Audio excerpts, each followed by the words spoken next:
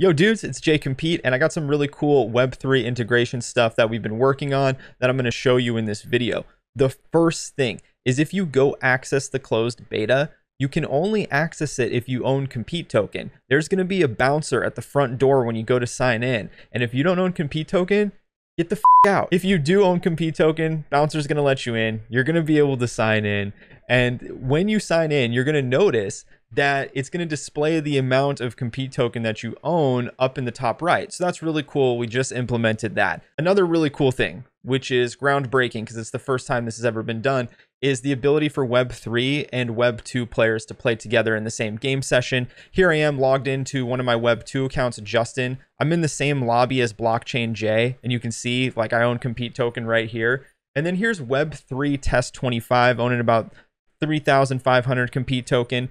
And I'm going to go ahead and friend Web3 Test 25. We'll go ahead and friend. Okay, you can see notification popped up, request from Blockchain J. We're going to go ahead and be friends now. All right, so there they are online, Blockchain J. You can see, so friending's working. So that's really cool and exciting because Compete token is providing legitimate utility within Compete. And furthermore, we have it integrated on a base level here. So that is awesome. This has been Jay Compete, and I'll see you guys in the next video.